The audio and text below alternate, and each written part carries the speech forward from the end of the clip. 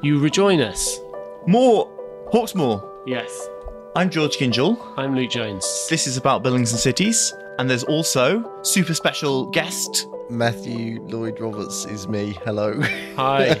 Welcome back. And you're rejoining us for the second part of our discussion of the churches of Nicholas Hawksmoor. Yeah, the London churches. The cool stuff. We're trying not to think about how the edit for this is going to go because I can't really get it straight in my head. Matt can do it, can't it? He'll love it. He loves a challenge. I think in the site recordings we're talking about what we're seeing and we're talking about the details of the churches, but we should say a little bit about what they reveal as an approach in general, particularly the four East End ones. So St Alphege in Greenwich, St Anne's in Limehouse, St George in the East in Shadwell, and Christ Church in Spitalfields. They are all these really big, really white kind of sheds with these quite shallow pitched roofs, really massive, and they all have an enormous spire, a really, really big monumental spire, which absolutely inscribes them onto the landscape of the city. They are masonry, strong monumental forms in Portland stone, and on their exterior they use the vocabulary of classical forms and elements in a very original and surprising way. They all have that. There's a few other things they share. They're all freestanding with a little bit of land around them, although not often a lot. The interiors are all quite similar, which is a long, oblong, very pale ceiling, galleries on the two sides, which have mostly been taken out, sometimes reinstated. Victorians weren't up for being above the altar. It's a very bad idea. And the tower with the spire on it is usually at the west end, which you go through to get into the church. But then on the outside, there will be some extra bits somewhere to kind of break up this blocky massing. So porticos or little funny towers on the side or something like that. And that's a lot of the kind of thing which we're describing and trying to get our heads around in the site recordings. I think we should talk a little bit about the ideology behind that particular approach to church design, which represents sort of the settled principles of the Commission. Those are articulated particularly in a couple of sets of proposals which are made. So Wren himself made a set of proposals, and Vanbrugh, who is a slightly younger but also established architect, also made a set of proposals about what the churches should be like, how we're going to do this properly, what the ideal is which they're trying to strive toward. You've already mentioned one of them, that they are all they're meant to be insulate. They're meant to stand proud of surrounding buildings, and that's very necessary for their, which just means islands.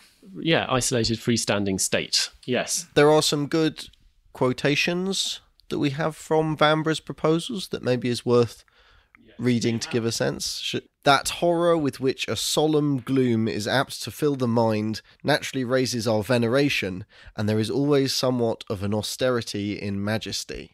I think that's something that these East End churches that we've been talking about definitely fulfills this vision of grand, massy, strong forms. I think we can go through them in a bit more detail. So there are these kind of prosaic ones, like the reason why you want to have them not joined onto any buildings is that it makes them safer from fire. Which is jolly good, because they've basically all burnt down. Yeah, the majority of them have burnt down at some point, but luckily they're so strongly built it doesn't really matter. Well, it might account for part of the reason why the interiors feel a bit duff, because they were all done in like the 1960s or in the 1860s. Yeah, he says also that like it's worth building them incredibly, like very strongly. He basically makes a pitch against value engineering, but saying that it may turn on £500 whether it shall be crippled in 100 years or stand like a rock for 1,000. This is quite defendable from our context, because these churches have really stood out, except that actually just the Hawksmoor ones and like a couple of the other ones, like we don't. So perhaps there should be another one, which is have a really shit hot person design them. I mean, there's the proposals from Vanbrugh, but then there's also a letter that Wren writes to the commissioners, and it's an interesting exercise in how different Wren and Vanbrugh are in their thinking about design. Wren is very straightforward and boring, basically, in his language and in what he's proposing. He's stressing things like don't let them bury bodies, don't let them have a graveyard near to the church walls, because otherwise the ground will slowly raise up. And also that you can't have people buried in the church, which obviously is something which is done kind of in that period all the time. Yeah, because there's a hierarchy of pitches. Best pitches in the choicer bits of the inside, and then you want to be on the south side. That's right, isn't it? And then east, then west. Yeah. And then you don't want to be on the north. And Wren there is sort of learning from his time spent acting as a surveyor to various medieval buildings. For example, he goes and does a survey of Salisbury Cathedral, and has various problems with the way that churches have been built in the past, and this is a new way of building churches for the future. Yeah, so there's all of that. And then at the level of the design of the church, they're all they're big, they're white, they have windows quite high up and not too big but not too big, without any stained glass. Yeah, rather obvious point, no graven idols. Yeah, no stained glass, no wall paintings, not much, no statuary really, except for big old royal stuff. It's discussed in some of the proceedings. So they have galleries on either side, and it's discussed at some point by the commissioners whether it's a good idea to separate out men and women. I think I don't think that actually happens, but they are sort of thinking through the options there. And the other thing about galleries is that, as Wren says in his proposals, it's about getting as many bums on seats in audible distance to the priest as possible. And it's not that different from his design for the theatre in Oxford, Sheldonian. It's kind of like this packed-in galleried space just to maximise your ability to hear the singing in that case. And there's a key thing about orientation, which is they've got to point east, which is easy in some sites and not so easy on others. And then there's a thing which we already talked about in the site recordings, which is that they can't really have a strongly expressed apse or chancel where the altar is going to be. In the case of the 1666 Act churches, that's a big no-no. That's still a very, very contentious idea. And in these churches, you start to see a creeping in of architecturally distinct chancels, which is something that the Tories want to have. A load of them want to do it, yeah. Yeah. The Tories want to have these architecturally distinct chancels, and you don't have it at, for example, Alfridge's, but then they start to creep in, and they can get away with it without causing a riot. Yeah, but so just at a symbolic level, it's important. What's at issue is whether the altar and the priest, the officiant, are occupying a slightly different, or something that's expressed as a different space from the congregation, whether it's everyone's in exactly the same kind of under the same roof. Yeah. So in extremis, in the hotter sort of Protestant, they'd put the altar, they'd made it just into a table and put it sort of semi into the congregation and have the priest in the congregation, and they're all doing it together. And then the Anglicans had gone, it's a bit much. And then they had an altar at the front, but it's still in the same room, but maybe raised on a step, or you might get a rail, a little bit of something, and then some people are wanting to basically put it in another room, off to the front, and get a bit more, sense of separation and sense of hierarchy of space within the churches themselves. And harking back to our discussion of Victorian Christianity, at that point in the mid-19th century, that's really hotting up. They get to do it. You're putting a sort of screen in between them. You're making it. They must have felt so excited. It was all very transgressive. Yeah. Oh God, the excitement! You've got to have 3 steps. You have a little golden, rail for kneeling down at. Yeah, so those are the kind of general principles that we're seeing. There is one other thing that you get in these early 18th century Act churches, which is that you need to have some kind of a crest. And we talk about this in some of the site visits, but they're expressed in different ways. For example, at St George's, Bloomsbury, the lion and the unicorn are expressed as enormous sculptural additions to the spire. Rather higher and about the same size as the cross. Yeah. Sort of in the same place, but above it. Just in case you're in any doubt that church and state message. That the queen or king at the time is the supreme, is it head or governor at that point? I don't know. But anyway, boss. Yeah. Boss of the church. We might go to our conversation in St George in the East there.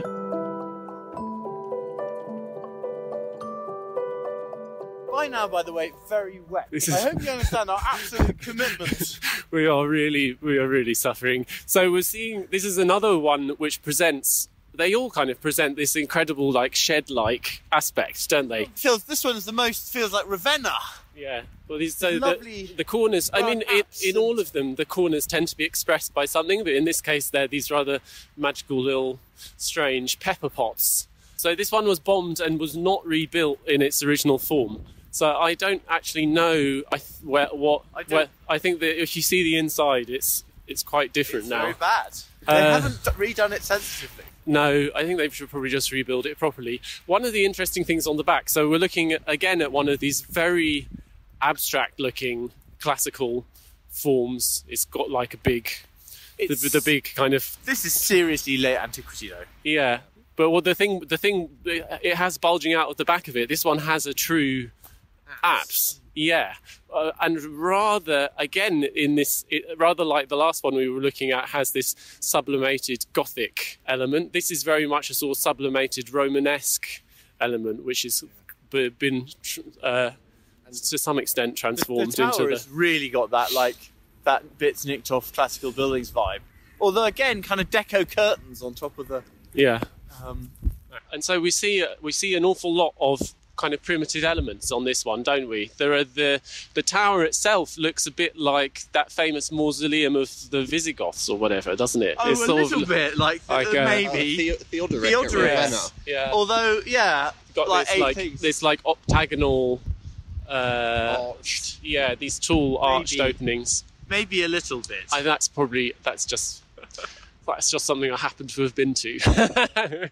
But then we've got this big, again, like it's sort of big pediment, this kind of early Romanesque element poking out at us. What's the deal with the pepper pots? Where do the pepper pots come from? It's a triple decker, so it's like an octagonal tower, but a miniature octagonal tower with a little dome on the top, and then it's got these 3 stories of arched openings, which go. And then these door frames that are underneath the pepper pots are, I think, some of the most exciting, muscular, sculptural work that Hawksmoor does. I just really, really love these enormous keystones and then these funny little sort of elliptical holes in the wall, and there's such a sense of depth.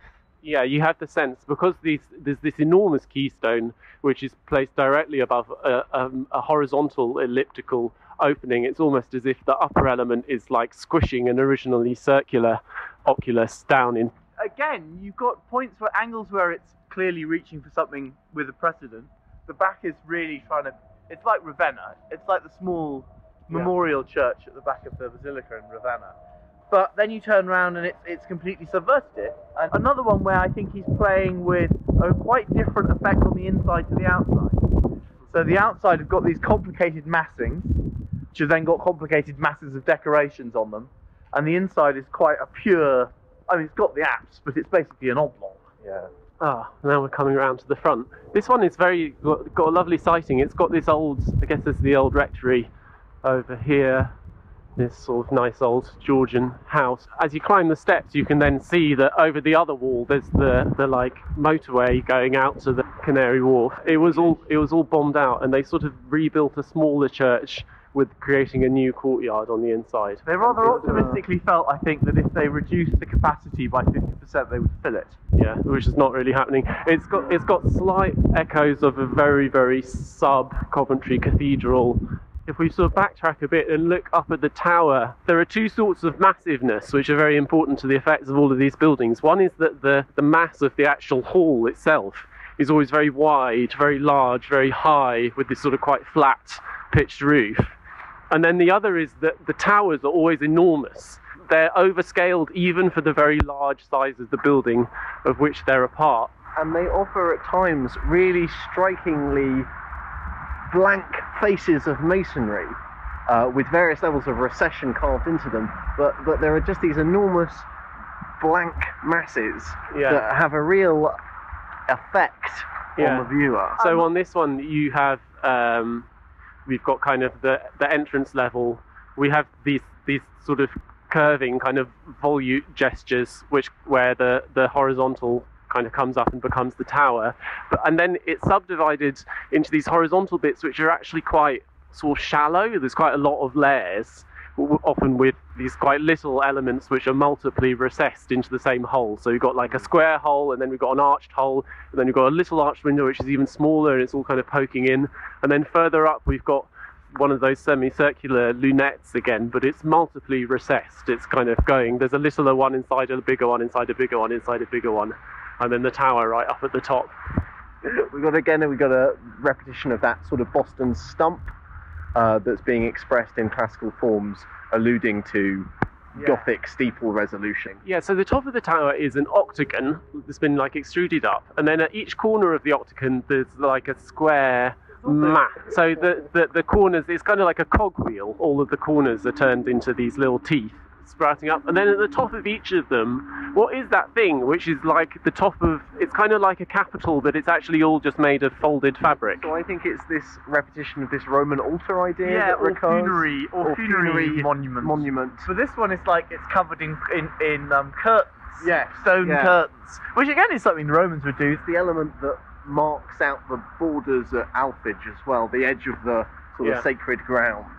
And it's Spolia, right? You had loads of these funerary monuments lying around all over the place. Each of the churches have a particular characters in the decoration though as well. And this one, a lot of the openings are very tall and thin, and a lot of stuff has been really stretched upwards with a kind of lighter, more playful decoration, both on the sides. Yeah, it's very abstract and but then it does have these little moments of lushness. So the little Ionic pilasters around the doorway, or these things which are just bunched on the side of the tower, which have little, I don't know, sort of trophies or something up at the top.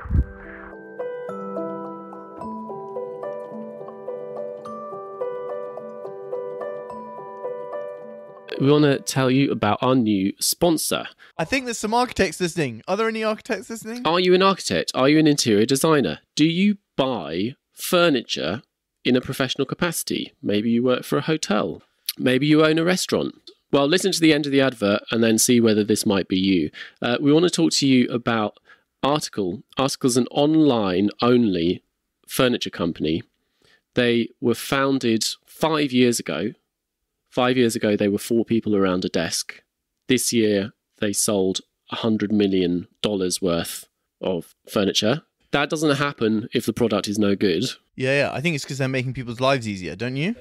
The furniture is classic mid-century Scandinavian or like West Coast Californian vibe stuff, made to a very high degree of finish, very, very refined design. That means you can put it in most projects, and it's not going to come back to be trouble for you later on. And it's risk-free because if you don't like it, they will take it back. Interior designers, architects, and other businesses can access exclusive pricing and tax-exempt purchasing on their entire furniture catalogue, as well as specialised service by joining Article's trade programme. And that's what we want to talk to you about. You also get your items faster than normal people. Not that anyone ever has deadlines. This has never happened to me. So you can get your items in 2 weeks or less. They can deliver most items even faster. You can also pick up stuff yourself from warehouses. There are all kinds of options. If you've got however tight you think your deadline is, you really should look at this as an option. Also, if you're buying a lot, you get better prices. Their customer service is not like the kind of thing that you're used to in the construction industry. You mean they pick up the phone? They pick up the phone in an average of 6 seconds. And on the other end of the line, they have got a lot of people who are themselves architects and interior designers who understand. They feel your pain. Where you're coming from and are prepared to sort out your problems. So take advantage of these benefits and become an Article Trade member today. To do that, you need to go to aboutbuildings.article.com and sign up. That's aboutbuildings, all one word, .article.com. So I think we should talk. There's a deeper level of kind of theory that's going on in the design of these churches, which we alluded to a little bit earlier, which is this idea about what an ideal church should be, where the model for such a thing might come from. And there's this sort of mental gymnastics going on within the sort of higher reaches of the Anglican Church, where they know that they can't be Catholic. Equally, they're not very keen on being Calvinist, and they are looking for a sort of historical legitimacy for the type of new church which they want to create, which is going to be founded in history, but which is not going to be sort of tainted with the sin of all of the popes, Yeah, and everything that went wrong in medieval Catholicism. And it's in a context of antiquity being held in high esteem. And I think because it's religious, we can forget these. I think those two things are brought together. Well, I think in sort of architectural terms, part of the problem that is being worked out from the early 17th century right the way through to this period, to the early 18th century, is how do we build a church that's acceptable to English audiences, to English congregations, out of classical stuff. Because we want to build classical buildings. We are learned architects like your Inigo Joneses through your Wrens. We don't want to build in the Gothic, but we need to build churches. And how do we build churches that are appropriate for Christian worship out of classical bits and bobs? And not too Catholically Baroque as well. Yeah, that's a problem, isn't it? So the Baroque style in Italy is obviously would be Counter-Reformation, really. A problematic model. So I just want to say that there's one of the things which Hawksmoor presents to the commissioners is this famous little sketch called The Basilica of the Primitive Christians' Manner of Building the Church as it was in the 4th century in the purest times of Christianity, which is this sort of little plan sketch, isn't it? With presenting this design to the commissioners, I think it's a moment of really seeing Hawksmoor's knack for playing to the client, right? He knows what the client wants. He's been paying attention to the sort of nattering that's going on in Tory circles. They're very interested in looking at the primitive origins of Christianity as a way to reintroduce higher liturgy and get around problematic Catholic associations. And so Hawksmoor with this is really playing to the client and giving the client what they need to give him the job, basically. Yeah, and it's a kind of an interesting. They're reaching for an interesting sort of compromise, aren't they? Because what do you think the characteristics of that plan are? For me, the most striking features of the plan are the fact that we clearly have an apse, right, on the east end of the church. Or am I misreading that? I mean, I think that the model of the primitive Christian church is inaccessible in various ways. I don't think it's being proposed that it's a straightforward model which you can build on, but I think it's something which you can kind of gesture toward. I have a quotation. So this is a quotation from a letter that Hawksmoor wrote to the Dean of Westminster Abbey when he was designing the west towers of Westminster Abbey, which is later, that's in the early 1730s. But in that he writes, "What is vulgarly meant by this term Gothic is the manner of building so different from the Greek and Latin style, which came in at the fall of the Roman Empire. The primitive Christians wanted churches. They would not or could not make use of the temples of the Gentiles. How could they? For the cells of their temples were small and dark, and none came there but the priests to burn incense. Indeed, there were some temples of other forms, capacious enough, as at Rome, the Temple of Peace, the Pantheon, and others, but most of them were either demolished, or the Christians then esteemed them profane. They did make use of some basilicas for churches, as at St John Lateran and St Mary Major at Rome, and the Emperor Constantine built the Basilica of St Peter in the Vatican from the ruins of several other buildings, but in a very unskillful manner." I think basically what's going on there is that Hawksmoor has this very vivid vision of early Christians around just before or immediately after the collapse of the Roman Empire, building their places of worship out of the leftover despoiled chunks of the grand buildings of classical antiquity.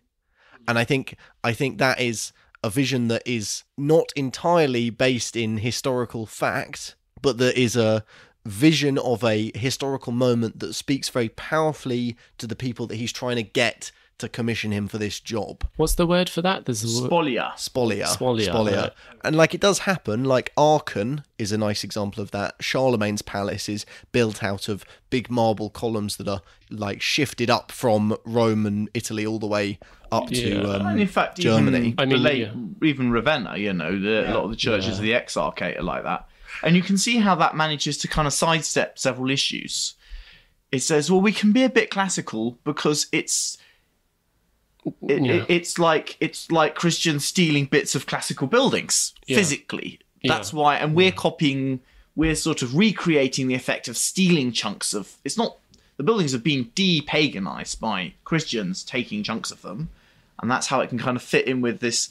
And that kind of appeals to this sort of taste notion of grand tourists going to look at ruins. Well, I mean, the tone of some of the letters sounds to me a little bit like he's also responding to a demand or a kind of an interest on the part of the members of the church to know more about this model. The desire to kind of reach back to that as a model is not coming from necessarily from the architects, but is something which they're sort of responding to. And that's why I'm sort of trying to stress is the idea that Hawksmoor is playing to his audience here, and he knows what is going to get him in the good books of the Tory commissioners, and talking about these themes, these ideas of primitive Christianity is an idea that's going round these Tory circles in the early 18th century. Joseph Bingham, the Reverend, who's a very high church Tory, produces a book called Origines, which is again an experiment in getting around this problem of how do we do high church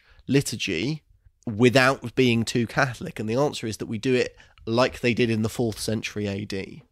And so Hawksmoor is playing to that audience, which basically means however we want. So it has this other architectural consequence, which is that at the level of kind of the play of elements, it's extremely liberating, because it means that just as those buildings were built out of the scraps of antiquity, at least in the story, so these can deploy all of these different elements which are taken out of all of the different examples which exist in whatever way kind of seems interesting and fun and appropriate, as long as the overall effect is that one that you quoted from Vanbragh's letter a moment ago, which might be worth repeating. The grace should generally be expressed in a plain but just and noble style, without running into those many divisions and breaks which other buildings for variety of uses may require. That horror with which a solemn gloom is apt to fill the mind naturally raises our veneration, and there is always something of an austerity in majesty. No, that's not it either. Which is the one? Do you have it there? What that leads towards is, well, these kind of two demands simultaneously, that they should be kind of austere. He says that they shouldn't have such gaiety of ornaments as may be proper to a luxurious palace, but at the same time, they need to use the language of architecture to inspire this sort of necessary horror and veneration. Which is a great architectural brief, isn't it? And I think he carries it off very well. It's sort of, you've got to conjure up the idea of unknowable antiquity. Yeah. Solemnity and a higher power by appealing to the idea of the primitive and original. It doesn't really matter what the primitive original does. They definitely appeal to the idea of something dredged up, regenerated from the sort of archetypical. To talk about maybe a church that we didn't get round to visiting, the spire of St George's Bloomsbury, one of its major component parts is this weird reworking of the mausoleum of Halicarnassus, one of the 7 wonders of the ancient world.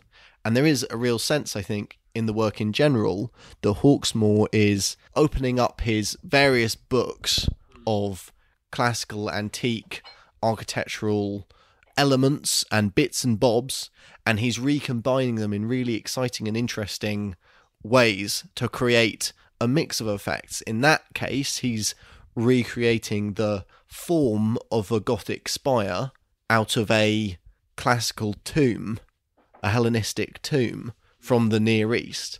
And I think that's another thing that creeps in, is in the sort of 1690s, you get a few books turning up on the market that have the details of classical architecture of the Near East. Something like Dr. Maundrell's Journey from Aleppo to Jerusalem, which is released in the late 1690s, I think, which we know Hawksmoor had a copy of. These serve as reference guides that Hawksmoor is very willing to pluck quotations out of and use to recombine these quotations into buildings. This is something I'm super interested to ask a little bit about. For me, I love the idea of this guy who seems so remote from us because his architecture is so stark. I love the idea of him kind of being a fan and like collecting stuff and like looking through. There's that moment that people would have experienced in architectural design. You've got all the books out in front of you. Oh, how are we going to do this? And you just keep getting more books out, looking more at stuff. And it seems very sympathetic. Yeah. We talked a lot in the field recordings about these submerged references, or it's a little bit of that with a bit of this stuck through this thing, and then he's kind of taken everything down, all the detail down to kind of unify it. What do you think his attitude towards, you've read a lot more of his letters and stuff, what do you think his attitude towards collecting and thinking about these things, and like the relationship with the drawing, I think is also super important, because his work is really feel like amazingly three-dimensionalized versions of flat things. Yes. There's a lot, it's very elevational, but the elevations, he's really breathed a fantastic life into them with all this depth and stuff, but it's still, he's got a great mastery of three dimensions, but it's very like drawing. Yeah, I mean, there's an amazing ink wash sketch, and he's really keen on using ink wash to give a real sense of depth and of form in his drawings. This is something where you can show shadows, yes, very effectively, basically, which gives you the sense of light and three-dimensional. And he's got a real eye for using interesting drawing techniques like that. There's an amazing sketch that he does of St Mary's Warwick, which is a church that burns down partially in the 1690s, and we'll put that on the Instagram because it's this amazing just study in the pure abstracted form of a Gothic church, reduced down to its barest sort of physical presence. And I think he's got a really interesting eye for building forms in really exciting sculptural kind of ways. It's good if you're out with graven images, because it's like the massing of a Gothic church without any of the twiddles and sculptures that make them problematic. And I think that's what he really believes, is that the Gothic forms that become the way that you build churches in the medieval period have a natural lineage from this moment of spoliated Christian architecture in the 4th century AD. And I think he really wants to, and that solves a problem for him and a problem for church builders at the time, which is that, and Wren complains about this, congregations are very cross at the idea of losing their old beloved silhouette, the old beloved silhouette of the church spire. Yeah, and they did actually, although they rebuilt most of the churches in classic form, they did rebuild a couple of them as Gothic because there was such resistance from the parish. St Mary Aldermary particularly is a good example of that. Yeah.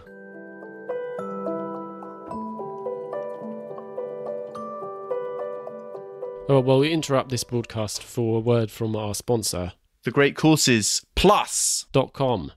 We know that you, like us, love history in all its mysteries, secrets disclosed only to the student of knowledge, of true knowledge. So what's a handy shortcut for the student of knowledge? Rather than I don't know, going on a grand tour to Italy or buying, it's difficult. That's a bit of a hit on the budget. Yeah, or buying lots of expensive manuscripts from various strange Jesuits wandering around Syria or whatever. Very much to be encouraged. In the days of the internet, these things are no longer required.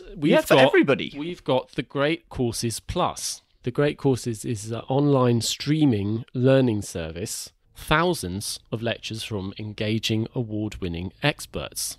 Usable, you could use it as audio and video. Yeah, so you can do it while you work. Yeah, if you're drawing. Often very good illustrations, slides, visual aids. You can watch or listen anytime, anywhere. So we've been enjoying their course, Everyday Engineering, Understanding the Marvels of Daily Life. You really want to understand how things work? Yeah, how does a dam work? Yeah, how do railways work? How do power plants work? How does how do your household appliances work? Also, I think what for me is interesting is thinking about like infrastructures and systems, these sort of semi-magical things which support the whole fabric of our everyday humdrum existences. Anyway, there's a key thing you've got to know, which is that you can get this all for free, at least for a month, and the access is unlimited during that time. Yeah, you can get it. You can listen to all of the lectures. You might have to be listening to quite a lot of lectures simultaneously. But if you can cope with us, you can cope with anything. You'll lose a lot of the benefit if you do that. But if you want that offer, you need to go to our special URL, thegreatcoursesplus.com/buildings. What's that, Luke? That's the Great Courses Plus. Remember the thegreatcoursesplus.com/buildings. Most important, remember the buildings, because then they'll know that it's us. We sent you. So at this point, let's take a minute and go to our site recording from Church Spitalfields. Something I hadn't really noticed before is that that motif that we had on the back is actually also the form of the porch on the front. It's just been extruded into the third dimension.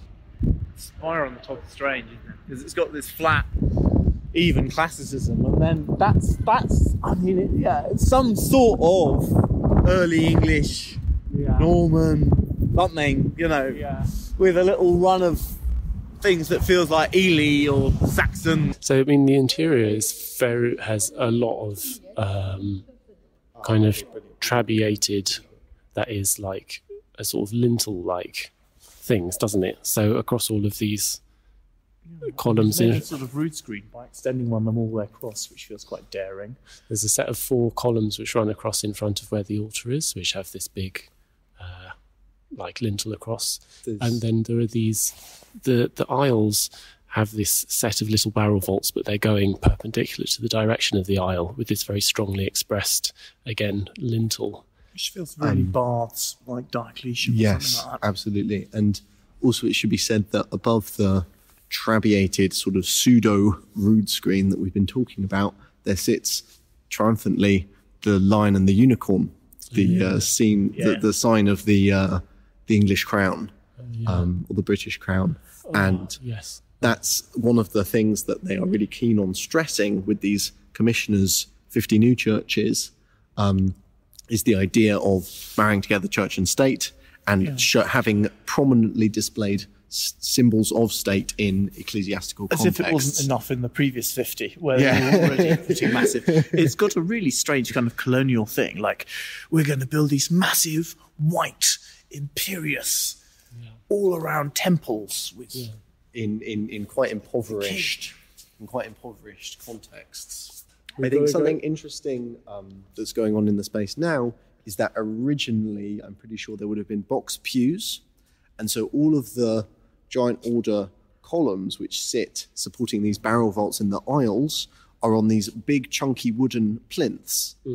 And it would have been a very different sensation when there were box pews rising up to halfway up those plinths, and you'd had a much more sense of an aisle, a central route to the chancel than you have now, where it's much more open and it's free movable chairs. Often you go around the back and you think, oh, suddenly it's become like thin or fine or fruity or something. And this one, it's become sort of strange. It's got these the circular windows that we had on the sides are there, but everything's much more bunched up, and it's got a really baroque top with those little volutes, which are sort of teeny tiny and flattened down. And the funny little triglyphs sprouting out of nowhere in particular. Yeah. On the top Just for the sheer love of it. And then the central motif, as we've seen before, is this Palladian one of the arch between two rectangular windows. Yeah, it's sort of variously called like a Venetian window or a Serliana. Depends who you're talking to. But it's quite also truthfully rendered to the sort of standards of what you're meant to be doing with that kind of a motif. Yeah. Ren loves it. Ren uses it. It is interesting, yeah. As you were saying, all the spacing that we've explored on the sides, has all got like half as wide. It's all really, really sort of squished in. But to match, like, he's done a quite carefully proportioned thing, and then it's got this weird flat base that comes out, and then everywhere else it's semicircles, he's got these elliptical window arches, and then above them this really strange box decoration that comes out of the sill of the bottom of these windows. Rather like, the boxes on the top of Limehouse, which have got this really plain flat decoration, which is, really like one line, another, one line across, one line down. Which isn't present anywhere else in the building. I think the mixing and matching of elliptical forms on the sort of ground floor of this is really interesting and speaks to his willingness to mix and match and play with the geometrical shapes that will best fill up the blank spaces that he has available to him. He's willing to stretch out and play around with. But they are ellipses. They're not like, it's quite deliberate. They're not squashed circles. Yeah. They're like so they're different cuts through. And then there's an ellipse with a circular window beneath it. Yeah. Circular arch window beneath it. That's very much, that feels quite transgressive to me. Yeah. Yeah, it's strange. He's ballsy, isn't he? He's ballsy all the way through. I think you can sort of see how the various demands and the ideology move into a kind of set of design principles, which is that the church's sort of massiveness and solemnity and austerity is expressed in this, like it's massive and it's like a very simple mass, the actual body of the church. And then there's the spire, which is this semi-autonomous, enormous monument dominating the whole area. And then there is the use of the elevation for this play of different elements, which are all kind of quotations, all at war with each other and all creating these effects of sort of compression. But again, kind of reinforcing the massiveness and strength of the whole. So what's often conveyed, as you'll hear a bit in the site recordings, are these effects of like a sort of massiveness or strength, or there are no weak elements really. And when they do exist, they seem like duff notes. Like on Alphage's, bits of the tower are thin. They're completely within the normal remit of a church of that time. Yeah. But against the other elements, against his thick, massive elements, they look wrong. Well, I think that there's some of the very high up things. Again, also in St George in the East, for example, those little pepper pots. There are often things which are small, but they're kind of small and dense in their expression. They're like thick cut sort of holes into things or whatever. And often a lot of his effects are created from elements which are massively magnified and expanded, or that and probably sort of unnecessary to that. Like all the pepper pots and side towers and porticos they are just ornaments blown up to the scale of bits of mass of the building. We sort of started talking about his library and his sources.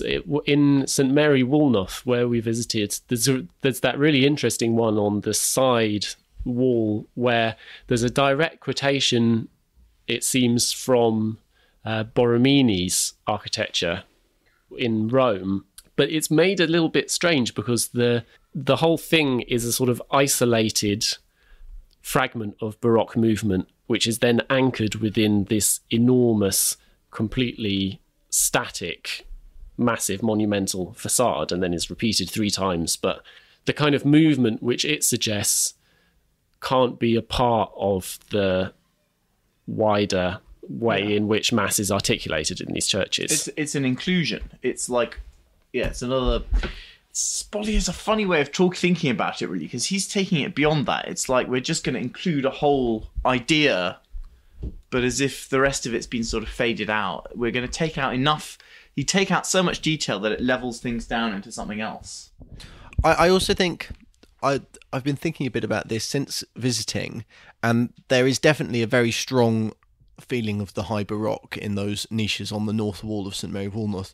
But also I think there is a certain allusion to the kind of Near Eastern classical architecture of the Roman Empire in modern-day Turkey and Syria going on, because you have the first site reports and sketches and things coming back from places like Baalbek, and there's quite a famous temple at Baalbek, I think, of Venus, which has that sort of concave, convex playing of a niche going around the exterior of a temple. And so I think he's willing there to draw from a broad range of, in this kind of vision we've got of him sitting with his books, he's drawing from not just from contemporary Baroque precedents, but sort of justifying those contemporary Baroque precedents by reference to the Near Eastern antique. Could we talk a little bit more about his relationship to the Gothic? Because it seems like among the ingredients, so there's all of these classical elements. There are these references to antiquity, to late antiquity, to early Christianity, and then there's something which he's obviously learnt from actually existing Gothic architecture, and it's all going into the same. Yeah, I mean, sort of pop. Like the gross shape of the buildings is a very subverted sort of Gothic almost, or they're like the spire.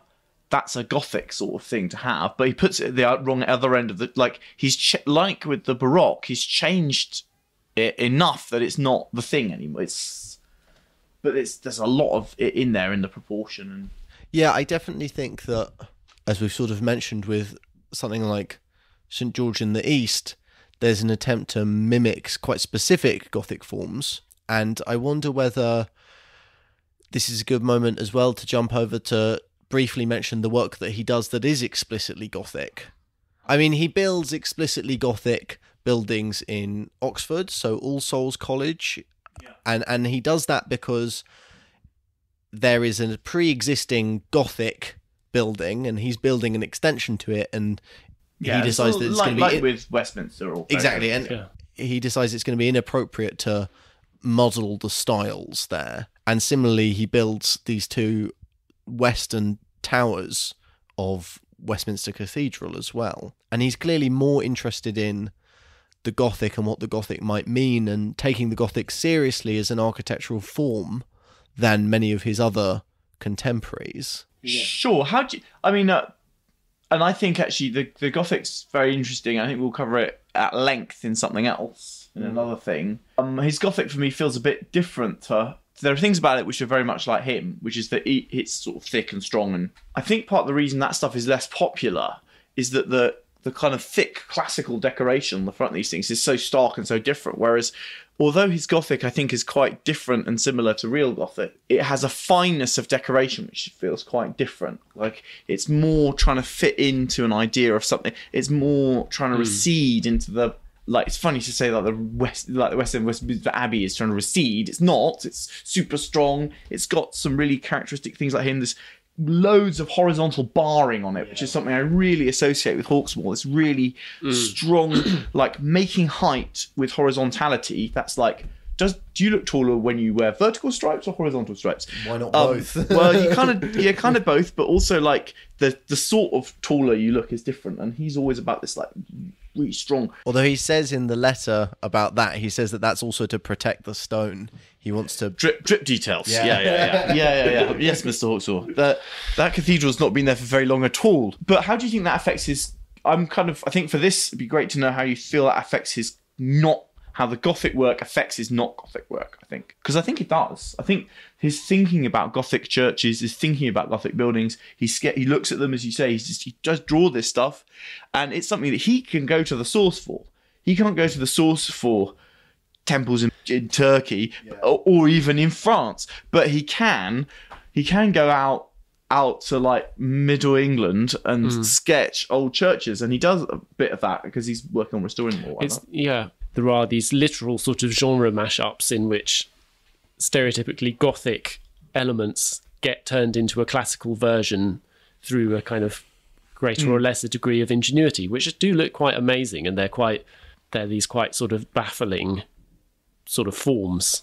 I think it's very exciting that you see so many different things in one object. I think that's not all of it. I think there's something in the strength and all that sort of stuff, but it's also exciting to see, it's lots of things at once and it's holding it together. I mean, I think you've kind of already covered this, but I think they do, in the way that they are related to the streetscapes that they exist within, they do have this feeling. There's a sketch that he does quite early on when he goes to Oxford. He does a sort of topographical sketch of the Dreaming Spires in the 1680s. And I think he has a real clear idea of how church steeples should exist in the topographical lay of the land. And Christchurch, by putting that sort of, as we discussed in the site visit, by putting that sort of Norman brooch spire sort of thing on top, it really does evoke that very visceral Gothic spire silhouette. Yeah. Which Wren's churches, a really important thing about them is this. If you look at the Canaletto painting from Somerset House, which you could probably put on the Instagram, you just see a city which is this brown mass. I mean, he's made it like kind of look gorgeous, but I don't think it was that gorgeous really. It's like a brown mass of like brick and gunk, and above it are spires, church spires, and you see this mass of church spires, and that's what they're for. They've gone because we've got the glittering towers of commerce now. The spam can is a particularly good one, I think. There's not a lot of good ones. There was a lot of stuff that it was like in the works when the financial crisis hit, and then they thought we can just like increase the floor area and make it uglier because they're not getting anything through at the moment. Yeah, they're worrying. I think that there are sort of general qualities of the architecture that maybe it's good to define. I think, yeah, absolutely. He uses horizontality a lot, and I think that that's also part of the way in which he kind of conveys like weight and compression as these sort of primary kind of expressions of the relationship between elements. I mean, I think we should talk a little bit. So when we were doing this, we were going to go to a few more of the churches, but all of the rest of them. Our courage failed a bit because we were so wet. So there are a couple that we didn't visit together, but which we've been to separately before. So is it worth saying something about St George's Bloomsbury? It's just by the British Museum, and it's got a big sort of traditional portico, doesn't it? Which none of all the others, the portico, so this form is quite sublimated, or it's been quite transformed. At the street level, what you see when you're up close to it is a huge portico. Yeah, huge, like classic kind of big temple front. Yeah, and that's clearly something that he's been wanting to do for a while. We've got sketches of him plonking proper classical porticos on the front of things from quite early on. The next nearest one is like Alphage, which has this thing that's trying to. I really want to be a classical portico, but it isn't. But the classical portico at Bloomsbury is also serving quite a practical purpose, which is that he has this really difficult site that is very long and thin north to south, and he needs to turn it into a church that is orientated east to west, with the long axis going from the west to the east. That's a kind of unbreakable liturgical rule. Exactly. At this point. Yeah. Exactly. I think you've got about 15 degrees of play, or maybe 20 at most. You can't go out of that. And so this big chunky portico is a part of solving some of that problem of this long, thin site that's running in the wrong direction, because it takes up the big southern third of the site pretty much. It's also because he just loves doing it though, doesn't he? there's a lot of that. Feels like a bit of an excuse too. He's well into it. The impression is quite different from the others because it's so. This and Woolnoth are both very hemmed in, and this one, this big, very impressive tower, you actually only really see from quite close in, you sort of see it down an alley between it and the adjacent building. It would originally have been a bit more visible because the buildings around it have got bigger in the succeeding years.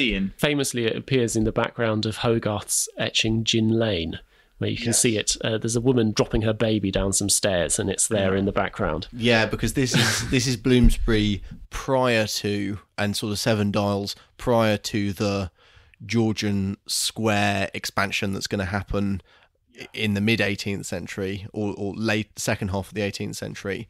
This is quite a down at heel part of London. Or a funny mixture, a funny mixture of like. But it wasn't. It was like a commercial area where stuff was going on. It wasn't rich. Yeah. It was a businessy sort of area. But the thing that appears most clearly in the background of that Hogarth is the spire, which we've sort of already made mention of, but is one of the most wildly inventive things that Hawksmoor designs, topped with a massive lion, massive unicorn, the mausoleum of Halicarnassus, topped with George the First standing atop a Roman altar. Yes. So, and that's because. So this is a political symbol, this one, isn't it? Because the unicorn is kind of prostrate towards the bottom of the. So the fighting lion and unicorn symbolises the end of the first Jacobite uprising in 1715. That's what's going on there. I think in the Hogarth, you've got Gin Lane, and you've got this tottering, ludicrous, over-inventive spire with George tottering on top of it. Hogarth is attacking the wasted money of the excessive expenditure on these churches. And it's worth maybe saying that in that Hogarth, the St George's Bloomsbury against the gin-soaked Seven Dials is contrasted with another print called Beer Street, where St Martin in the Fields is contrasted with a good but less good church. Yes. But a much more influential church in terms of the number of copycats it spawned. Yeah, so I mean, maybe that is a good moment actually to talk a little bit about why that might be and what it is that ostensibly, they're both churches of the same generation. They're both built more or less at exactly the same time by architects who had both been employed, though not necessarily completely at the same time, by the same commission. But the wind is kind of changing. And at the moment that all of these Hawksmoor churches are being finished off, there is a big move in architectural culture in England away from what his architecture represents, and basically it's going to go massively out of fashion. So what is it that we could start by talking about what's different about St Martin in the Fields from the Hawksmoor churches. It, like them, is big white stone, pretty massive, classical. It's got a spire, although the first thing that's different is that the spire is on top and it's set back a little bit from the portico, so it's sitting directly on top of the entrance, but unlike Christchurch, it's not kind of sitting on top of the entrance portico. The portico, and actually the mass of the church in general, is expressed quite a lot like, it looks kind of like the Maison Carrée or something. It looks like a classic Roman temple form, and quite proper. There's a real sense of propriety about the way in which it uses the classical language, which is completely different from this freewheeling, inventive. Fancy is a word that Hawksmoor uses quite often in his letters. This idea of good fancy, or that fancy, that the powers of the imagination can be brought in to do something new and interesting and inventive. Yeah, and so when Hawksmoor's use of the classical vocabulary, things get massively bigger and smaller than they should be. They kind of go to war against each other. Like elements which gesture towards the Gothic or towards different sort of bits of the classical canon are all like juxtaposed and mashed and overlaid and things, and there's very also little of that in the Gibbs Church. Yeah, Hawksmoor's buildings are full of inner stresses and contradictions and great forces that are pushing against each other, and that's just being pushed out. It's all about even care, like good taste. Yes, it's proper. It's very taste. propriety, and so the spire of St Martin's in the Fields, in some way, doesn't really threaten the. Yeah, and it is quite a strange sort of spire with these circular cutouts going up it, but not Hawksmoor level strange. There's an attempt to sort of defend Gibbs slightly. There's an attempt. It's a good building. It's a good building, and he does attempt to. Luke's not so sure. Well, it's probably the best building on Trafalgar Square. Quite like the lions. There is an interesting moment where the weight of the spire is accommodated for in the side elevation, where you have a doubling up, a sort of recess with columns, and a sort of doubling up of the rhythm of the pilasters to accommodate the strength, but it's a much less muscular and form-shaping move than the kind of moves that Hawksmoor would make with a There's similar nothing that's problem. going to frighten the horses there. What you're getting there, I mean, is basically the generation of 1680 was the Whig ascendancy, and in the 1720s, the kind of the succeeding generation, their sons and nephews and all that, the pendulum is swinging back again, and they now are kind of taking over again. I think that the thing is that Wren has absolutely dominated the architectural scene for a long time, but by the 1710s, Wren is in his 70s, and he dies in 1723. Hawksmoor has come of age and come to the height of his success broadly under Wren's supervision, and he's broken out on his own, but he's still very much associated with Wren. And you have a generation who are broadly opposed to Wren and Hawksmoor's style of building. And I'm not saying that Wren and Hawksmoor build in the same way, but I'm saying that certainly in terms of the social circles of architecture, they're associated with one another. And you have this generation of people that come up around particularly Richard Boyle, who's Lord Burlington, in the late 1710s and 1720s. People like Colin Campbell, who publishes a book called Vitruvius Britannicus. People like Roger Morris.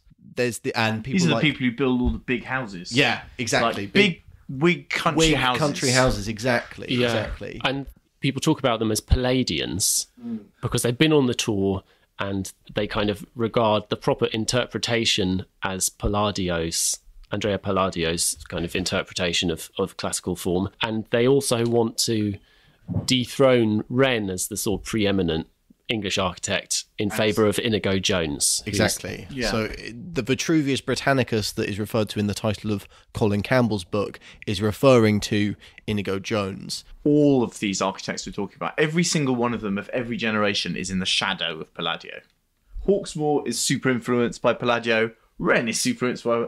Inigo Jones is almost a Palladio-like cover act, although he can't quite do it. He's pretty good, but it seems like everyone's arguing over, no, I'm the real Palladio. Yeah. Like follower.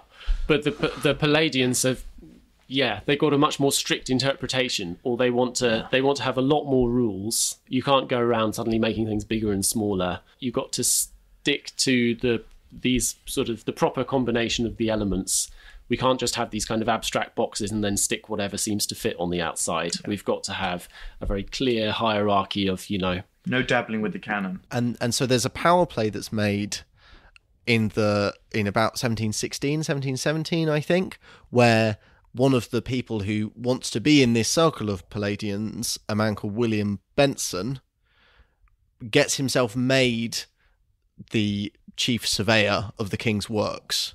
And one of the things that he does with that is he goes to the House of Lords and says, oh no, this is all imminently going to fall down. I'm going to need you all to leave and me to get to build a massive Palladian replacement for it. And then Gibbs and Hawksmoor come and survey the House of Lords and say, I don't think this is falling down actually. And then Benson is shipped out in shame. And so there are these kinds of power plays going on. Who's going to be the next big hitter, and what are the big defining projects of the next generation going to be? I mean, and actually the sort of statement buildings of the Palladians are also being built at the same time as these churches. So Chiswick House, which Burlington builds for himself, is going up in the late 1720s, I think. Yeah. And then Burlington House as well, which is Burlington's city, enormous townhouse. I might go to an interesting critical moment in terms of the changing reception of Hawksmoor's churches. Who are his supporters? Like, we haven't actually said anything about how they were received when they were going up, rather than the people who were against them. Is that, do we know? Because I know nothing about that at all. The Tories who are building the churches and who are in charge of the commission are happy, because they spent a lot. These churches were very expensive. But I think because of that expense, an idea that comes in very early is the idea that they are excessive, that they are sort of reflective of a lack of restraint in the public purse. I think that's a narrative that sets in very early on. Yeah, Tories are meant to be like high spenders, and Whigs are meant to be low taxes. And so that's something that's picked up by this man, James Ralph, who writes a book in 1734 titled A Critical Review of the Public Buildings and Ornaments in and about London and Westminster. And Ralph is American-born. He's friends with Benjamin Franklin. He's working in this emergent Grub Street newspaper industry, writing cultural reviews and things. The London press was actually on a street called Grub Street, which is underneath the Barbican mostly now. It's one of the ones that got demolished for that. Anyway. And he's really desperate to get in with Burlington's circle.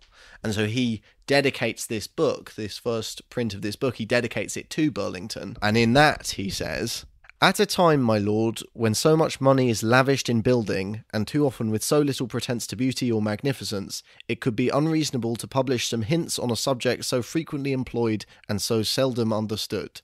So he's playing up there to this idea we've been talking about aristocratic taste, and he's very deferential to Burlington's expertise in this area. And then he turns his critical eye and this conception of Palladian taste on Hawksmoor's work, and Hawksmoor is found wanting. He says, of Hawksmoor's churches, "There are not 5 placed to advantage, and scarce so many which are built in taste, or deserve half the money which they have cost, a circumstance which must reflect on the judgments of those who chose the plans, as well as the genius of the architects themselves.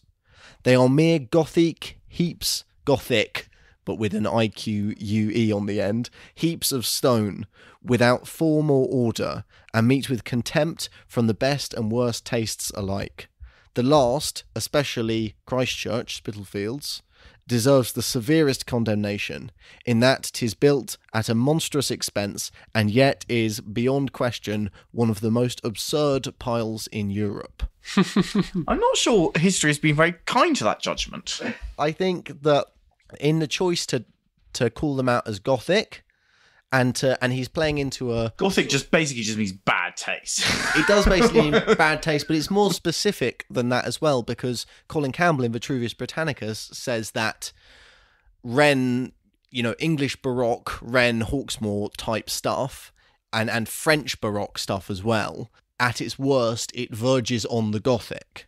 And so the idea that the Baroque can tumble accidentally, or whatever it is that Hawksmoor's doing that's inventive, can tumble accidentally into the Gothic, which is by its very definition barbarous and uncouth. Yeah. And by that, does he mean the accretion of things that you get in Gothic? Does he mean Gothic massing? Yes. Does he mean Gothic complication? I think he means the accretion of things, and he means the willingness to break outside of the narrow, book-bound classical precedents. Exactly. These guys are such jerks, by the way. They really get my goat. This brigade was going for 250 years, and you read them, they're always absolute jerks. Yeah. It's a bad business.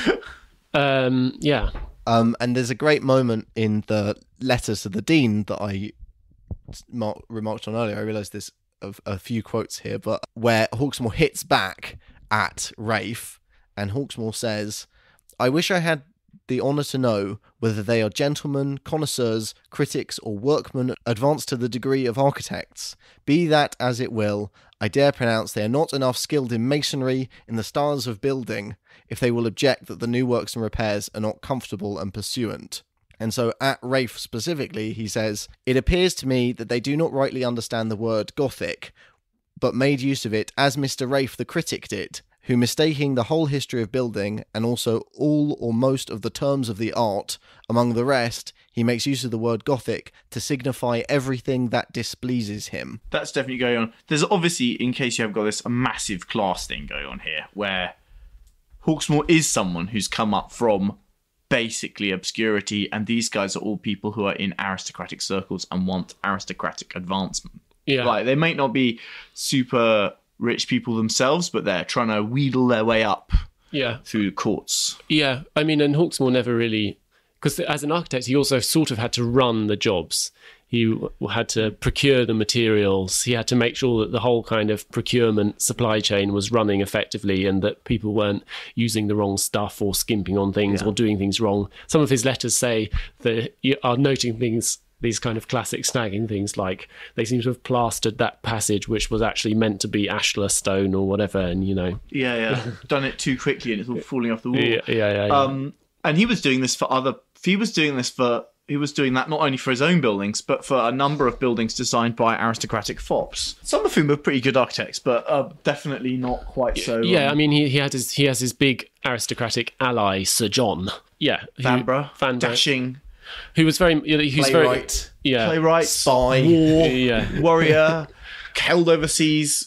Who fancy hairdo. I think we'll get into. He's kind of a fun character, and also I think a sort of decent architecture in his own right. But who was definitely backing Hawksmoor's interpretation of, and the two I think would have been a little bit in cahoots with sort of coming up with the approach that they wanted to take to various things. Yeah. This one, Woolnoth. St Mary Woolnoth. It has an amazing stripy base, which is so strong and so strange. Yeah, it's really whack. I loved going past this all the way through, and then the front's also really there's this sort of vent thing in the middle in the bell tower, and everything is really, the aspect ratios are so stretched. Yeah. To maybe give a little bit more flesh on the stripy bones, this sort of main body of the church is echoed on the facade with this really strange channeled rustication that does just express itself as stripes with two giant order Tuscan columns on either side of the central facade. But they're completely without, they go straight up. They don't have any bend to them. And then this extraordinary channeling which expresses this stripy facade bends downwards very suddenly at very sharp angles. It's kind of drawn in. There's this like big kind of rectangular face which becomes these columns at either side, and then you've got an arched opening below and a like half circle lunette above, and both of them produce these radial lines which go out and interfere with and become the lines of the rustication. It's so strong, it's so tough. It's very, very like the effect is funny because kind of going up, you go into what feels like it's going to become a spire or whatever, but it just stops and it becomes these two little boxes on top with arches. There's a story which is almost completely blank, which has a whole series of Corinthian columns going all around it, and then one opening for the bells. And then there's some like a podium level, but which is, it reads as a podium for the level above, but it's actually sitting on top of the building. It's been plopped on top, and it's got these three little square windows which are punching through, which look like, they look like the windows of a basement, don't they? They don't look like the windows of an attic. And I think there's an interesting choice as well in the cornice that stands above the main stripy facade, as you will. Yeah. There is these really heavily and emphatically emphasised sort of console brackets that support the cornice. Yeah. And really just punch out that mid-rise level through the whole facade. Yeah. Let's go closer. So this one is, there was an instruction that all of these churches had to be insular, that they all had to be detached from their surroundings for reasons of kind of grandeur and effect. But this one is much partly because the subsequent development around it has got so enormous during the 19th century, that effect is much diminished. Really tight around here. We're in the middle of the medieval city, and it's super dense, super commercial land. So it wasn't really possible. It's worth saying that this is the only one of the Hawksmoor churches which is inside the old city of London, you know, adjacent to all of the Wren post-fire churches. All of the others are sort of out in emerging suburbs and things, whereas this is right in the thick of things. So we're looking at the north wall, and there are these three kind of alcoves on the side, and the thing which first grabs my attention is that you've got this thing which looks like it's been cribbed from the Italian Baroque of the previous century, where it's got a sort of entablature thing on top of these two columns, but which is bending inwards to create a semicircle, and the whole of the architecture of it is sort of been stretched and bent to create kind of distorting perspective as well. Yeah, there are sets of, or pairs of, Ionic columns standing underneath architraves that have been bent, moulded inwards to match the niche, and you get these very sharp corner points, which, as you sort of said, they're very Borromini-esque, I would say, is what they're most reminiscent of. And they give a real sense, and equally the plinths on which those columns stand turn outwards and offer these very pointed corners, which again gives the facade a real sense of depth. Yeah, it's strange how the three of them are sort of sat on the facade, but they're also very restrained within the little part of the facade that they're on. So if you continue down below each one of them, you've then got this extremely abstractly expressed, like the heavy keystone motif, but very, very stripped back. It's very plainer, very graphic. Again, it looks a little bit deco, and it's totally like orthogonal in a way. All of that perspectival distortion only exists within the magic window of the quotation that's above it. It doesn't, in the Italian Baroque, these sorts of effects infect everything and they become the whole facade, and everything is going all over the place. But here, it's this one little quotation which he's taken, and it's situated, pop, pop, pop, been photocopied 3 times across the facade, but it doesn't affect the incredible solidity and squareness of the overall form. And you can see he could have chosen to continue that rustication from the facade around this wall. Yeah. But he's very deliberately, as you said, chosen to sort of put coins on the niches, and then to leave these spaces of blank ashlar, which actually make the individual niches much more effective and much more evocative of the depth. Always playing with a notion of there's a form and things sort of emerging and submerging within it. So we've always got rectangular recesses with things inside them and stuff coming out, but the mass, the sort of levels of massing remain constant. So there's the size of the building, then there's the level of the gross moves, the towers and the things jutting in and out, and then the level of decoration from that. And you have a much greater harmonization because the decoration is so strong, so deeply cut, and because in a way some of the secondary moves are so small, there's a much greater harmony between them, but you always get a sense of things coming in and going out. There's also, you can see the facade is not designed to be looked at just from such a close angle, because there's a really fancy balustrade with the funny decorative volutes and stuff on the sides, which you kind of can't see. No. Yeah, you get. I think that's definitely something that perhaps has come through more than once. Is this sense of the masonry is a sort of blank sheet of paper, that there is a neutral ground which is the kind of unfigured ashlar masonry, and that a big part of what's going on in the design of these facades is the arranging of forms that come out but also drive inside and express a depth. There's a real feeling of depth and solidity in this wall. But the paper, the sheet of paper, never disappears. You always see the edges of it. I would emphasise its three-dimensionality, because it doesn't just work on. I know we're talking about facades, and they are facades, but they're always forms, and it is always like that corner in Brunelleschi. It's always things. It's always quite defined, solid shapes coming in and out, and the fact that they're so deep and they're so hard cut really. Yeah, but at the same time, its boxiness is important. It's the sort of its abstractness is something which is kind of innate. Should we have a look inside? So it's important that this one is very different from the other ones we've seen, which are more or less a model, isn't there, for these East End churches, that they're a basilica form, they're big, they're long. They're longitudinal, fundamentally. This feels much more centrally planned or centrally focused, certainly. It's fitted around this cube. Yeah. And we have a sort of a lantern with 4 enormous lunette windows bringing from a sort of clear story, bringing light in. And those lunettes are supported by 12 enormous Corinthian giant order columns, which sit within and really dominate the centre of the interior. So in a rather submerged form, it is kind of Greek cross church, isn't it? He's slightly pretending that that's not what's going on, but you can see that that's... With weird manoeuvres. The pulpit is very strange because there's a sort of crypto chapel, crypto choir, crypto body. There are these 3 very subtle steps leading up to the altar. So this is the interesting thing where the Victorians really had a go with this one.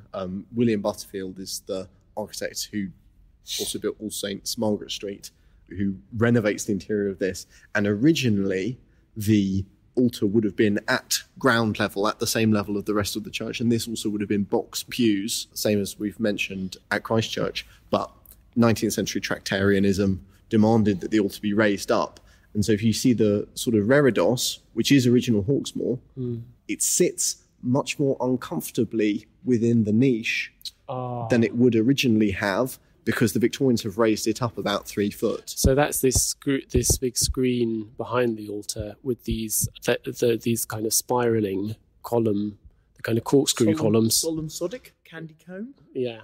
The effect is accentuated because the arch is like an elliptical arch. It's very flat, so there's not a lot of space to push up into. But you can see that They shoved this dodgy choir in as well. Yeah, they shoved the dodgy choir in, and the other main thing that they did is they ripped out the galleries.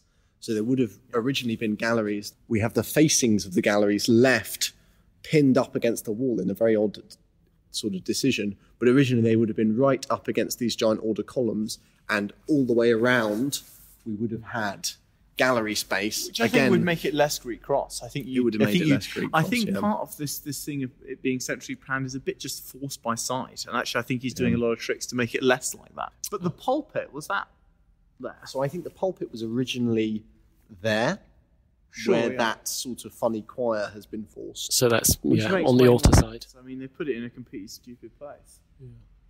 Well, that's the Victorians for you. I do find the decision to retain the facade of the gallery a very interesting one on Butterfield's part. It's a real guilt complex, isn't it? Yeah. And it's a real guilt complex about his relationship to Hawksmoor, but then it's also a very strange sort of remembrance of that Victorian decision to get rid of spaces that allow the congregation to sit above the altar. It's sort of saying, no, you will sit below. We will raise the altar up and you will sit below. And also strip out all the box pews so you will face towards the altar. I think what strikes me looking at the interiors of these is how much, like, the pains that they go to create a sense of, like, trabeated form. So post and lintel form on the inside, which is funny because that's not really how the structure of any of them work. Traditionally in churches, things either work with vaulting, with arches, or they work with like these pitched roofs, which are made from timber. But the way in which they're expressed as if they were these Greek temples with these stone lintels going between columns. And it's kind of funny that this is what he wants to keep bringing it back to. It's really strong. I mean, I don't mean, that's so strong. I mean, it's a form which goes with his kind of cut stone. It's crisp and heavy and powerful, and it denotes strength. Rather like you'll remember when we were talking about Michelangelo, we were talking about they're not called the conservators, or whatever that council of judges is called. In there, that he's working on the strength of this horizontal line and bringing that out by all sorts of trickery to make it look as if the stone is what's holding everything up. At the same time, I think it's a little bit, there is something uncomfortable about it, that you often come through lots of arched openings. You'd come through these contradictory, the door which you come through will be an arch. Sometimes there'll be like a dome above the space under the tower. You'll come through another arch, and then you come into this room where suddenly everything is reserved for this like trabeated form, which hasn't been expressed anywhere on the outside, and it is a bit of a contradiction. The cornice is cut to let in this. Oh yeah, no, it's fake. It's fake as well, but it gives it a real. It's showing off its fakeness in places. It's that vertical banding. I wonder. I think that there's also a thing where often they have these flat ceilings on the inside, so that whereas the buildings on the outside often have a real sense of vertical lift and of moving upwards, and the corners are accentuated by these like little objects which will be placed there to disrupt the corners and to create this kind of irregular upthrusting. Inside, you're always being borne down on by this single uniform plane, which will have some kind of bit of nice plasterwork or something on it. But it's I've always found the interiors a little bit contradictory with Hawksmoor. I like them more this time. Yeah. So I kind of agree with you. You think of this weight of cut stone, the outside, and the big shapes go away on the interior. The outside, it's these blocky, rectilinear right angles cut in, pushed out, very big, very thick, heavy. Inside is light plaster decoration. Twiddles, egg and dart moulding, acanthus leaves, white and gilding. But actually, before I thought, this is just a period, right? That's what they wanted. They wanted, wooden pews at the bottom and then a sort of layer of white going to heaven. But I think there is something. I think this strange, you feel like you're going into something more civilized on the outside. The outside is really tough. It's holding off the city. It's impressive and imperious. It's kind of castle-like. You can see this idea of the state's going to put these things in to cure out all those savages having fun out in the suburbs, and the inside is for the elect. But I think it kind of holds you in the outside of the oyster is hard and rough, and the inside is shiny and pearly. Well, we should say one thing, which is that the churches have been very, very resilient in spite of never really having a kind of golden age of being lauded, and they've almost all of them have been either gutted, unsympathetically refurbished, or burnt down, or bombed at some often point. Multiple of those things. Only one often gutted and then bombed and burnt down. So only one has been utterly destroyed. So there were two final ones which were built with John James, for which Hawksmoor is thought to have designed the spires but not the church. So there's St Luke's, Old Street, which I think was burnt out in the war and is now a classical music venue, and St John Horsley Down, which was to the south of Tower Bridge and which was demolished finally in the 1970s. Classy move there. Yeah, and they both have these quite amazing towers which are like obelisks, aren't they? So I mean, St Luke's is a big obelisk, and St John Horsley Down was like some kind of fluted sort of square, slightly tapered, really big fluted square column. The other one is even stranger. It's like this really thin Ionic column. Yeah, it looks like one of the columns from a Roman wall painting. Yeah, these kind of impossible columns that you get. Third period wall painting. Yeah, really quite strange. Yeah, neither of those are his best ones. The Luke's Tower is pretty cool as a tower, though. It really does the business. And then I wanted to say a word about a couple of the other churches from the programme. So the John James Church, St George, Hanover Square, it's one of the only ones which isn't properly isolated from surrounding buildings. I don't quite know why that is, but it's kind of built up.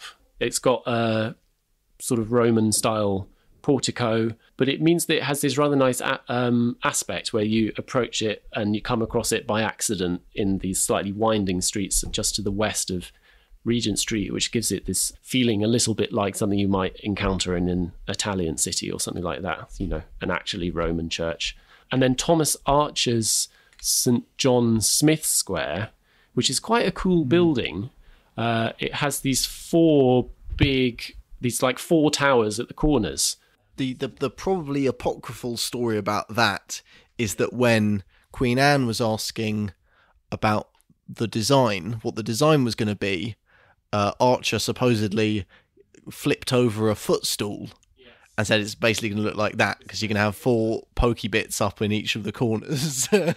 Oh, yeah, who knows? But Has anyone seen The Favourite recently? But it's very impressive, and because it's in the middle of a square, which is a setting unlike any of the others, it's got this and it's sort of raised up on a big podium. It's got this pretty kind of strong, impressive structure. Again, that one also bombed, also now a venue for classical music. Sort of seems the direction they're going in. Well, they're big old things. Like 6 grannies at the front look a bit silly in them.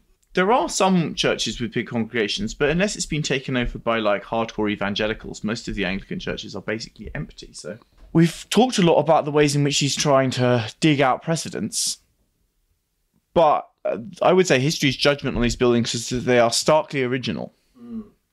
And I don't believe architects who say they're not trying to push on the discipline, and like you tend to hide behind the idea of I'm just being appropriate.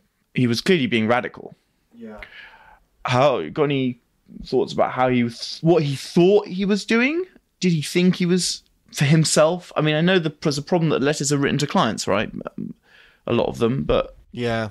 I mean, I think just on letters being written for clients, and again, I do have the sense that he's quite canny at telling clients what they want to hear. The quotation that we had at the beginning, where he's completely laying into everything that's being built in London and that the opportunity to replan London has completely failed, that comes in the context of him trying to convince Oxford to let him replan Oxford in a pretty serious way. So I think he is very good in these letters at telling clients what he wants to do. There's 2 key skills for architects. You've got to be able to draw, and you've got to be able to like sort out people. Yeah, appease. Otherwise there's no buildings. And he also clearly has quite a close relationship with the people that he's working on site with as well out of these letters. Particularly, I think we'll talk about this in the future, I suspect, but Blenheim, he has these dozens of letters backwards and forwards with Harry Joynes, who's the head of the sort of clerk of works there. And they are quite fatherly and loving at various moments. He seems to have been a nice guy. Yeah. Also, I think he felt so put upon by these aristocratic bastards that like he was extremely sympathetic with anyone else who was having to deal with them. So one thing, I was talking to one of my tutors about this, and one point that they made, which is sort of less favourable to him, is basically it's all of the inventive stuff is a result of him not going to see anything. All of the inventive stuff, I don't think that's true. No, I don't think that's true either. There clearly is something exciting going on in the project here. I think it does come back to this idea of a Christian architecture that draws on classical precedent, but that does something new and something fitting for Christianity. I do think that is something that he is genuinely interested in. He might have just gone to he might have just gone and seen Michelangelo and gone, "Oh, you can do whatever you want." Yeah. You know, people do that as well. Yeah, there is something which to me, I think, yeah, I wouldn't go that far. I think that there's something about it which does seem to come out of this exercise in quotation, that they are these super static masses. The elements can't break out of the essentially sort of abstract massing of the building. I mean, they do a little bit. They kind of pop out of the top of the roof, and the tower has its own sort of center of gravity and axiality. But I think that the effects that are procured are so strong. It's not an accident that the buildings are as powerful as they are. I think if there is a working within limitations that's going on, it's also like a hugely productive one. That's sort of innate to the design process as well, isn't it? That you have to set yourself a set of rules that you abide by, and the pushing against that resistance is what the productive kind of energy is. It's a much more open sort of set of constraints than the ones that the Palladians are then going to come up with which are like basically. It's not a good move for an architectural or art movement to say someone else in the past has done it well, so we should create a list of rules by which you can attempt to imitate them. That's always a bad idea unless you're prepared to then completely transgress them or completely ignore them. I was just thinking about it because so the Pantheon, the Church of St Genevieve in Paris by Soufflot, it's significantly later, but it's also a building which has an interesting way of kind of reconsidering the relationship between the Gothic and the classical. Like that it's a building which also tries to think, what could a classical building do with some of the ideas from the Gothic? And and it's much more overtly not Palladian. Yeah, this is Greek revival. I mean, not the Greek revival, but like Greeky. Yeah. I know this is a cop-out, but I think part of the reason that he has come so fully back into the canon and become, one of the most important English architects of this, of the sort of stretch. The most, I'd say, in terms of critical opinion, he's the best regarded English 18th century architect. And, he gets gestured at in Biennale shows and all of this kind of stuff. I think a lot of that is because we have unanswered questions still, and that we could go on talking for hours about what we think he's trying to do, because they are such wildly inventive and exciting masses and forms. And mysterious as well. And mysterious. So I know that's a cop-out answer, but I think the mystery is part of it. I think that he does something, like people through history kind of rediscover and reclaim him, and some of the more recent was like postmodern historicists like Venturi and others. But I think that there's something which he does which sort of lifts him above just doing quotation. And I think that is the kind of compositional thing which he does on the facades, that between the different elements there's this relationship which is sort of charged by this sense of mass and heaviness, and it's a sort of a weird, incredibly static dynamism. Everything is very still, it's not moving, but it's full of like potential energy, it's like a spring or something. It's like Ruskin's rocks, right? He looks at the rock and he just sees power in it. A mountain crushing this thing down. Distorted. It's like that. It's that power, I thought that the person who he's put in with is Soane, actually, I think, in terms of English architects. And they're really different and similar. Like, obviously, Soane is the opposite of austere most of the time. And Hawksmoor is, but they're both prepared to dabble with the canon. They're both prepared to not regard it as a set of rules, but like history as something you can use as a tool. And also because he's not trying to recreate something that anyone knows kind of exists. And Soane's got a bit of that too. I mean, what does an ancient Roman massive office complex look like? Yeah, it's difficult. It's difficult to know. What does... Yeah, rather like the Victorians later, what is an appropriate medieval shopping centre, mall look like? Make it yourself, don't you? What does a government ministry built in the 13th century look like? Yeah, exactly. What is a good Gothic cinema? Well, I hope you've enjoyed it, and look them up. We'll put some pictures of them up. But we'll put some pictures up. They're some of my really favourite buildings in London. Yeah, I think that the great buildings tend to be an end, don't they? Yeah, or a high point. Yeah. He's also an outlier. I mean, the English, I know we have a reputation occasionally for eccentric, but we're generally conservative. Like in architecture, it's generally pretty conservative in England. There's not a lot of wild, cool stuff in London. There's occasional bursts of stuff, but it's not the rule. When it does happen, it's usually facilitated by political movements with weird and very niche bees in their bonnet and problems they're going to solve. Well, we've certainly recorded enough material, so... That's good. We won't have to worry about that then. Yeah, but I hope you enjoyed it. Remember that you can find that all those images and things will be on our various social medias at about_buildings. There's hours and hours of extra content on Patreon if you're interested in subscribing. Yeah. Some of it's good. Yeah. We'll be exploring spooky, occult Hawksmoor the secret hermetic meanings of all of his different Yeah. pyramids and obelisks and so on in the bonus, which will be good. It's only $3 American per month. Also, thank you very much for people who reviewed. That helps us. Yeah. out. And it's also very nice for our egos. Yeah. And thank you, Matt.